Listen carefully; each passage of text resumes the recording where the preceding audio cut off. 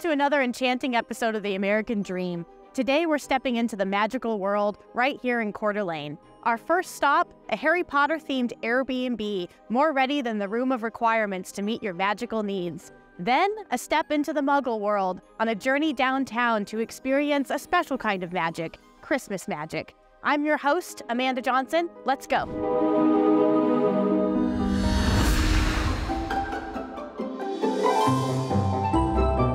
Hi, Whitney. Hi, welcome to Broomsticks. We received your howl. Oh, thank you so much for having us. We weren't sure if you were part of the Flute Network, so we decided to use the door. Happy to have you. Tell me what inspired you to bring a taste of Hogwarts to Coeur d'Alene. Absolutely. I was a really big reader growing up, and it was a huge part of my childhood. It's something that I really like looking back on, and it's something that I was excited to do.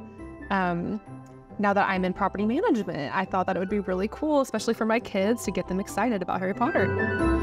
Tell me about your favorite part of this humble abode. I would say my favorite part is probably the bedroom. I love the canopy bed. I feel like it's very unique, and you wake up right next to Hedwig. And of course, the sorting hats. Oh, definitely the sorting hat. Where did you find that? A lot of things I found on Etsy. There's a lot of Potterheads out there that are catering to the demographic of me. So, have you put it on?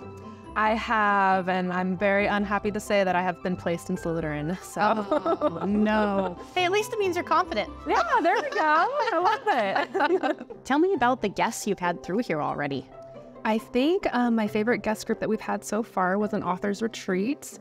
And they came through to get inspired, and they left just so happy. So you've had a writer's retreat. You've had some different families, it sounds like, in here. Has everybody just been ecstatic about having some magic in Coeur d'Alene? Yes, I think that the Harry Potter fan base is quite large. So it's really cool and unique to have something like this close to home. And I think that also is kind of shown through our guests, as we've had a lot of locals.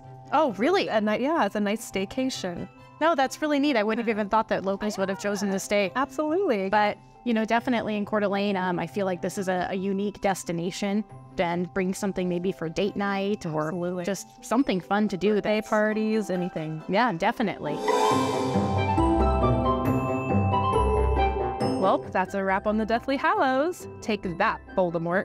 That guy really just bristles my broomstick. He really fires up my goblets. Oh, this has been so much fun. Going through the entire Harry Potter house with you and experiencing all of these memories has just been spellbinding. I really look forward to your next book of enchantment.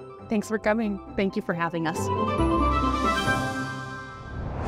After a spellbinding experience at Broomsticks, we've taken a quick flute ride down here to downtown Coeur d'Alene, one of the most magical spots this town has to offer. From all of the twinkling lights to all of the magic, it's truly the most Christmas section of our entire town. One of my favorite things is actually the longest floating boardwalk that we're actually standing on right now. It's longer than the list of excuses a wizard makes when trying to turn in a late potion assignment. It's actually 3/4 of a mile long, making it the longest floating boardwalk in the entire world.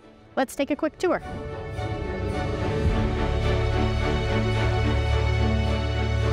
The twinkling lights, a sight more spellbinding than a Quidditch match in the Forbidden Forest. Having lived in multiple large cities, there is no place that does Christmas as well as Coeur d'Alene.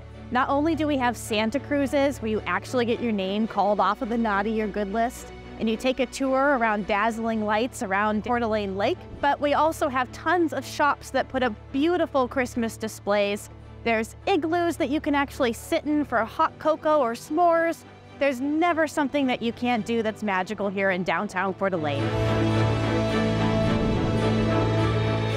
From the Harry Potter themed world to the magical twinkling lights of Coeur d'Alene's truly brewed up a potion of holiday spirit for us today. Thank you so much for joining me. I'll see you next time on The American Dream.